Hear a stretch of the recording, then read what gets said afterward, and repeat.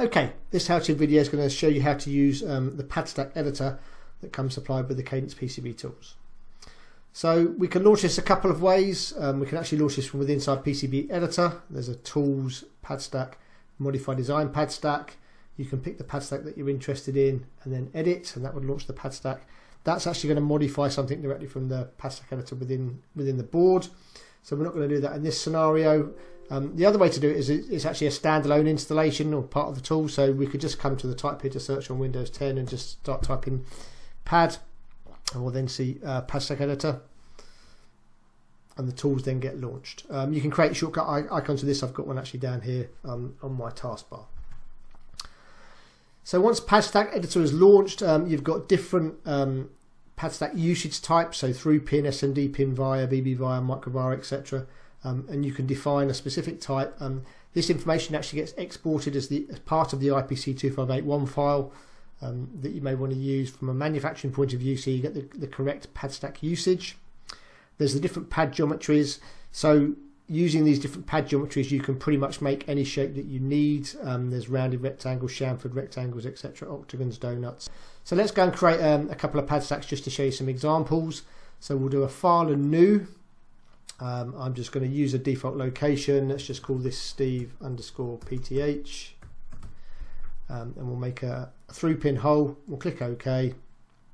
We're then ready to start moving across. And the idea is literally just to work across the tabs as you go.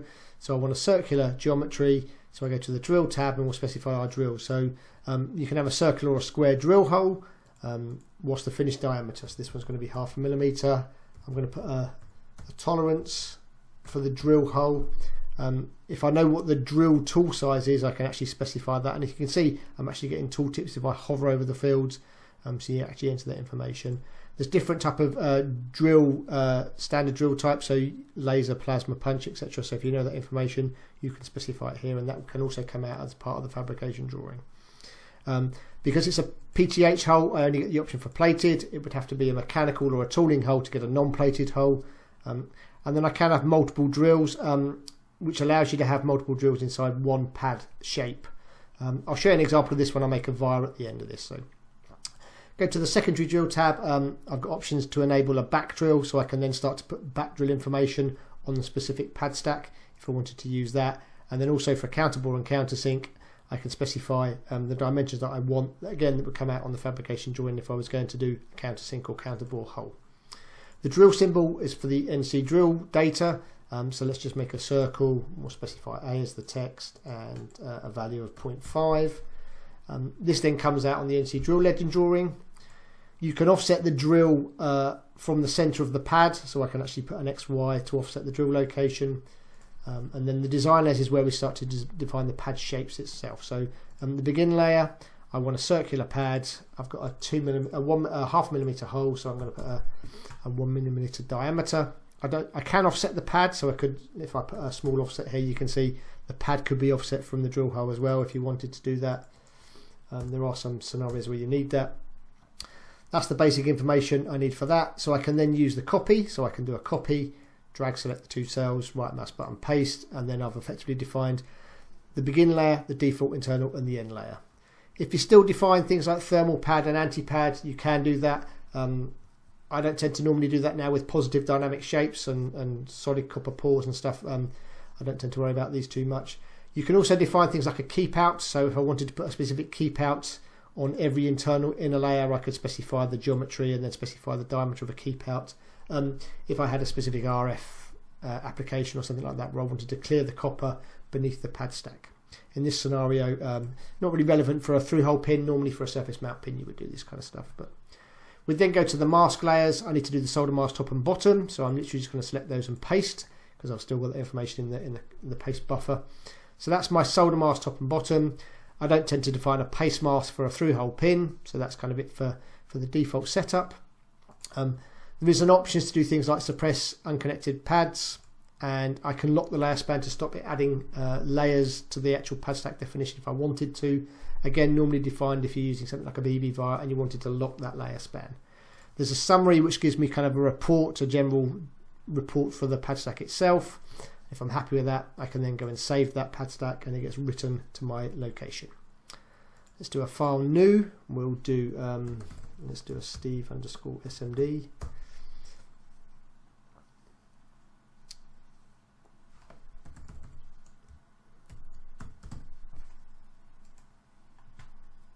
And we'll change the Padstack usage to an SMD pin. Click OK, and I'm back to the original screen again. So SMD pin, this example is going to be a square pin, and then I'm going to work away along the tabs. So I don't need to worry about a drill because it's a surface mount pin. So design layers, for the top layer we want a square pin, and we will put in a size of 4mm, and I get the previews here, so 2D, 3D and 3D Padstack views. We'll then copy that, we'll go to the mask layers, solder mask top, we'll paste that, so obviously I want the size for the solder mask. For the paste mask I want to make something slightly different here, so I could just copy that. I can actually make a checkerboard style patch, which is a lot of paste mask on large pads now. A lot of the component manufacturers want that information, so we can select a paste mask top. Instead of it being a square, I'm actually going to choose a flash, and then we can actually go and browse for the flash symbol.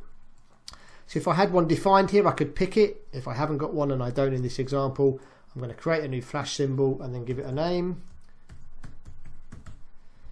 Click OK, and then PCB Editor gets launched.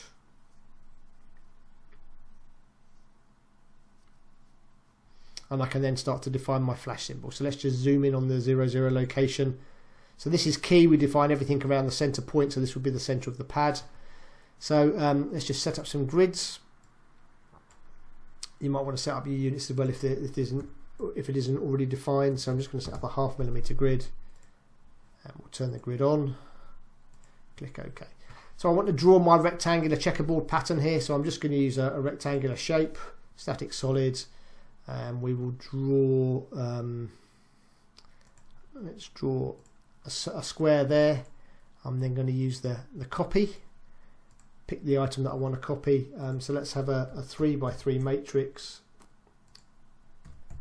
based on 1.5, and we will then click to add the matrix option, and I get my checkerboard style. So let's just bin this one. And then we'll just change the origin, so set up, change drawing origin, right mouse button, snap pick to shape center. That's drawn my checkerboard style, which I can then save. Once it's saved, we'll just exit. And then look in this list, and Steve Flash is now available for me to select, so I can click OK, and that then shows me a preview of the checkerboard and adds it to the paste mask top layer. If I'm happy with that, obviously I've got the options to look at and the summary if I need to do anything here. I can then go and save the Padstack. So let's just go and show you how to make a via with the multiple drills option, because there might be some thermal drills that you might need to do, or power via. So we'll do a file new, we'll call this Steve_via. This is going to be a via option. We'll click OK. So that then sets the via circle. We'll do the drill. So again, let's specify this as maybe 0.2 as the drill size, 0.01. Type the values incorrectly.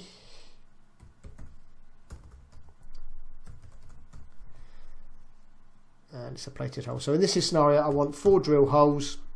Sorry, I want 2x2 drill holes with an offset of maybe 0.2 and 0.2. So I get this kind of 4 drill option.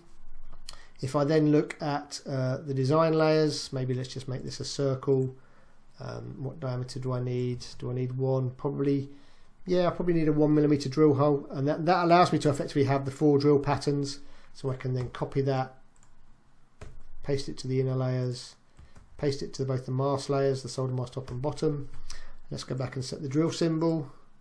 So circle A 0.5. That would allow me to define this.